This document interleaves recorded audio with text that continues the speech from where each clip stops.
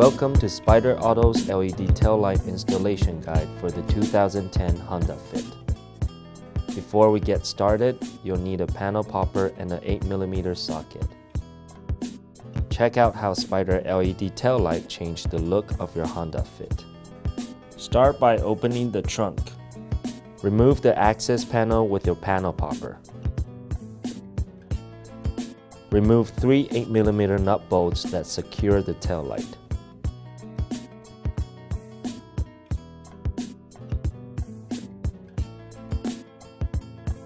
Then, disconnect your park and brake harness as well as your turn signal harness. Unseat the OEM taillight and disconnect your reverse harness.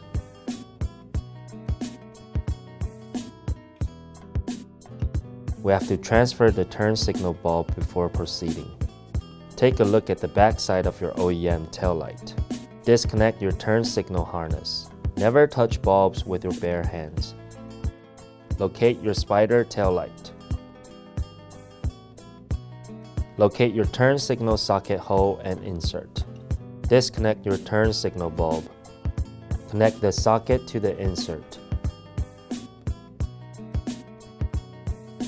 Make sure the black ground wire is aligned with the black wire on the car body when assembled.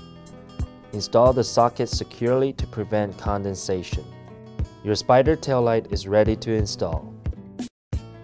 Connect the reverse lamp harness. Seat your Spyder taillight into place. Reinstall 3 8mm nut bolts.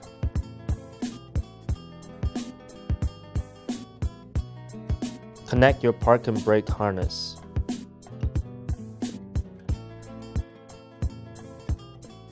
Now reconnect your turn signal harness.